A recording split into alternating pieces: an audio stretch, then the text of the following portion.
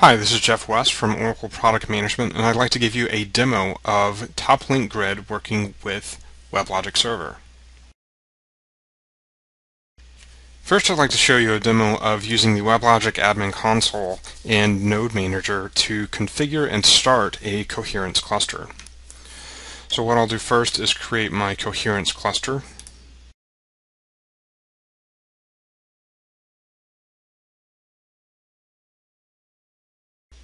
In this case, I'm going to have it listen to my loopback address. And then I'm going to make it available to the cluster that I have for my application.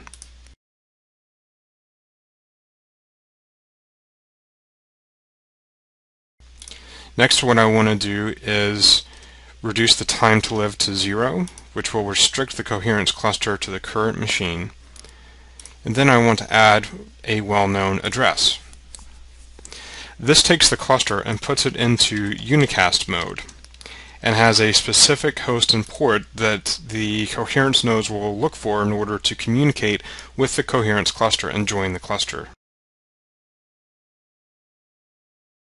So next, what I want to do is create my Coherence server.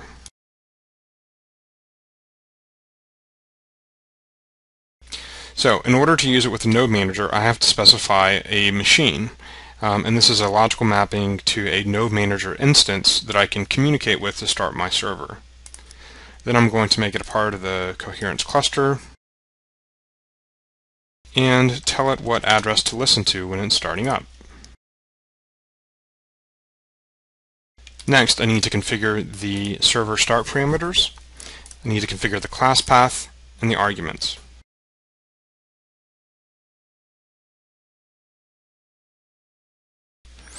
So I'm specifying the Java agent of EclipseLink to make sure that my classes are weaved appropriately. I'm specifying some parameters to access the Coherence settings or Coherence JMX beans from JRocket Mission Control. I'm making sure that my Coherence node is enabled for local storage, specifying a cache configuration file. And then I'm configuring the JRocket management port to be 8191 so I can connect to it with JRocket Mission Control. Next, I want to cover the class path and some of the elements there and what they mean. If you're starting Coherence using the Node Manager from WebLogic, then you need to include the Coherence server module that ships with WebLogic. I'm also including TopLink Grid, the classes for that, including EclipseLink, the JavaX Persistence API, Coherence, 2 management jars, the Oracle JDBC driver, and the jar file that includes my JPA entities. When you're configuring the class path for using the Node Manager, it needs to all be on one line. So if there's spaces or carriage returns in your class path, then it won't interpret the entire class path as one distinct argument. So I've configured the class path and arguments, and now I can start my server.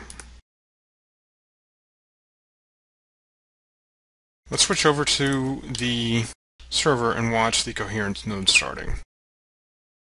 You can see the Coherence version number,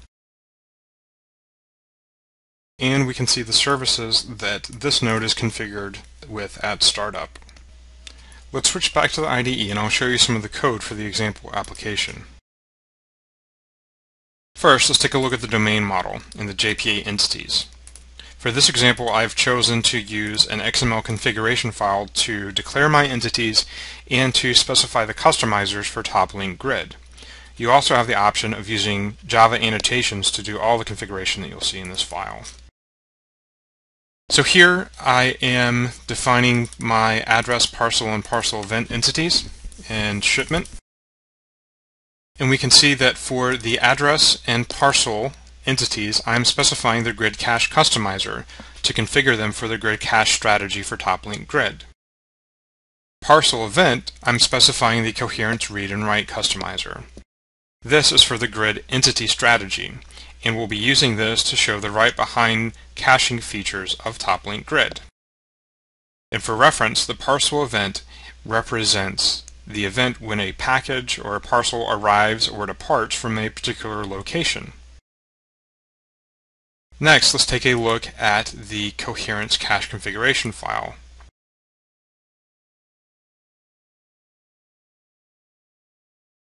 By default, Coherence will look for the cache configuration file in the root of the class path, and it will use the first one that it finds. In this case, since I'm deploying a WAR file, I am including the Coherence cache configuration in the WebInf class's directory. There are two key sections to the cache configuration file. One is the cache scheme mapping, and the second is the cache scheme definition. First, we'll take a look at the cache scheme mapping. This is where you define the names for the caches that you want your application to access.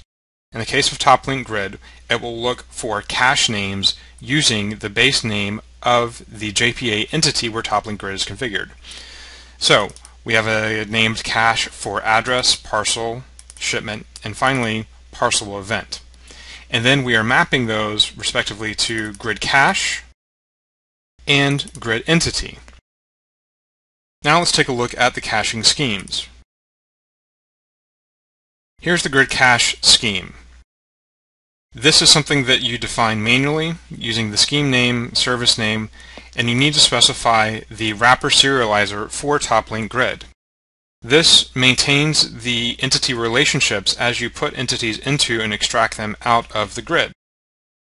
And since this is a simple example, this is configured to have unlimited storage for this entity in memory. Now, if we look at the GridEntity strategy, we'll see that we're also using the wrapper serializer. And in this case, I have a read-write mapping. And I'm specifying a limit of 250 megs, and after 10 minutes, entities in the cache will expire and be removed from the cache. What's different about GridEntity is I'm specifying a cache store that will take entities out of the grid and persist them.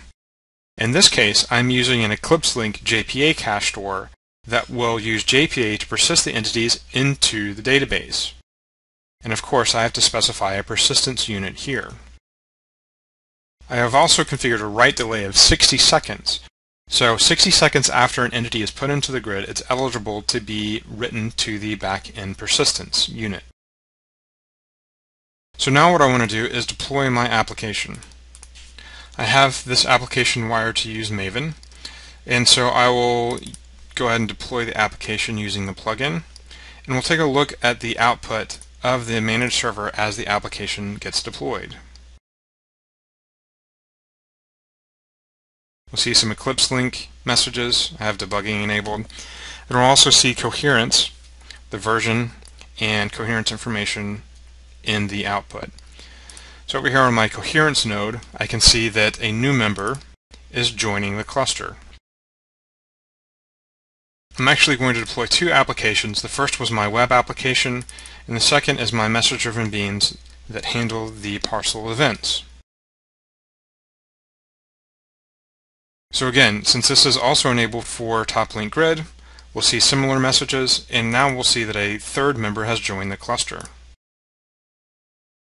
Now what we'll do is switch over to the application so I can show you how the application works.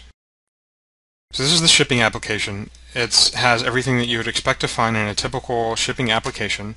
You can create a new shipment using a step-by-step wizard.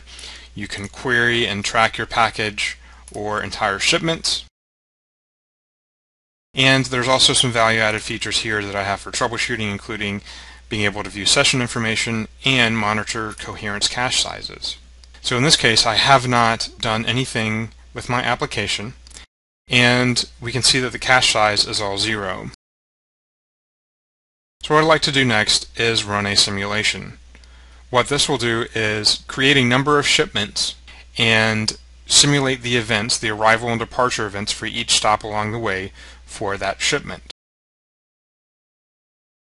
So I'll go ahead and kick this off. This will give me a parcel ID. What I want to show you is we'll take the parcel ID and run a query for the events for this parcel. and we'll see that the application returns events. However, if I were to try to hit the database directly, we'll see that there are no events in the database. So at this time, the entities are in the cache and they're waiting to be persisted by TopLink Grid. So now we'll switch back over to watch the Coherence node, and then momentarily we'll see the entities being persisted into the database. So now we can see that a prepared statement was created, and then using different bind variables, the events were persisted into the database. So now if we switch back over to my SQL developer, I can run a query, and we'll see that the events are now in the database. So the nice thing about GridEntity is you can manipulate the entities while they're in the cache and change them, and you can offload the database for very small writes. So in the case of a large shipper like FedEx or UPS, they would have millions of these events going on per hour. And for each one of those events, you wouldn't necessarily want to hit the database.